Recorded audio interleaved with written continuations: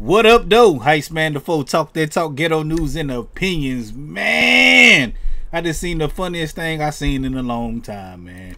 I seen Snoop Dogg jump off the top rope of AEW. Y'all know Snoop Dogg, man, the rapper extraordinaire, Mr. Cool.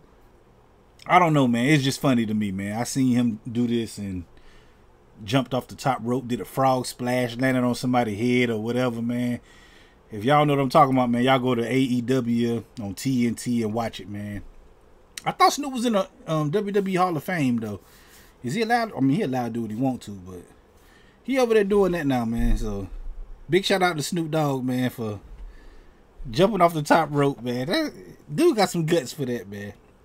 Anyway, man, we're going to be talking about this Friday, man. We go live every Friday right here on this channel, man. Come through and holla at your boy. I go live at 9 p.m. Come through. Hit the like button, the share button, the comment section, the notification bell.